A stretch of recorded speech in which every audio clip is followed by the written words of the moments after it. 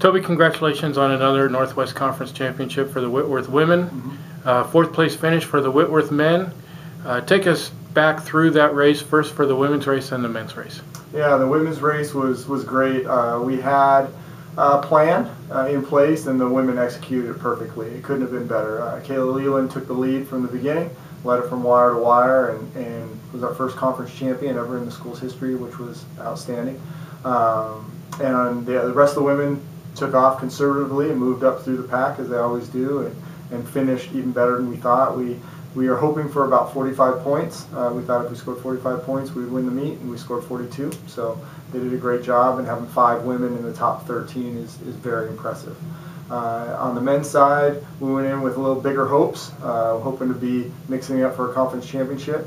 Felt we were in place after about the first mile or two, but then out of the 10 guys running, half of them decided to have a good race, and half of them decided to have a bad race. And, unfortunately, it was a bad time for that. So you've had a week off since the conference championships. Coming up now this coming week is the regional meet. What do you do with that time in between?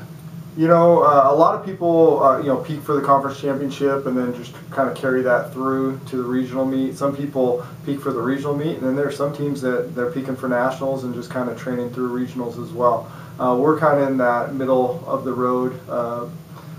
We don't peak for conference, but we just kind of keep training through, and also we don't just train through regionals for nationals. So we're kind of getting ready, because our women's team, we feel like we can get first or second, and men's team, we want to finish better than we did at conference. And so we had some good practices last week. We give them a little bit more rest, but not a lot more, and the workouts are a little bit different, but really we don't change much. So you're going down to California for the regionals. What do we know about the course? This is a course that's going to be unfamiliar to nearly everybody on the team. Yeah, it's the same course we run every other year. Unfortunately, our team is fairly young, so out of the women, there's 2 women that have run that course. Now the men, there's 2 men, so 4 out of the 14 people have run the course, and the rest, it's going to be brand new.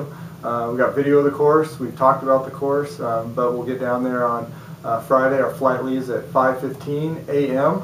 on Friday, so we're going to get down and run the course about 10:30 on Friday morning, and we'll have the rest of the day to 24 hours to recover and race it on Saturday. So we'll get a sense of what the course is like on Friday. And again, it's not flat, and it's going to be warm, and a lot of corners, so it's not a fast course.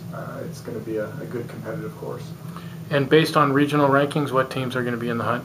Well, on the women's side, again, CMS is ranked 6th in the nation, and we're ranked 19th in the nation, and so they've got a pretty heavy lead on us just based on those kind of polls. They have a real strong team. And then behind us are Linfield, who we beat in conference, and then Colorado College, who they always surprise everyone at regionals because no one ever races them. Really, we did beat them at Lewis and Clark, so we feel we have a little better understanding of who they are. So our women are going to race for the top 2, teams, and top 2 teams automatically go to nationals. On the men's side, we just need to do a lot better than we did at conference. We're ranked 10th in the region. We feel we're at least that. We feel we're probably even a top 7 team, and so that's what we're going to be shooting for.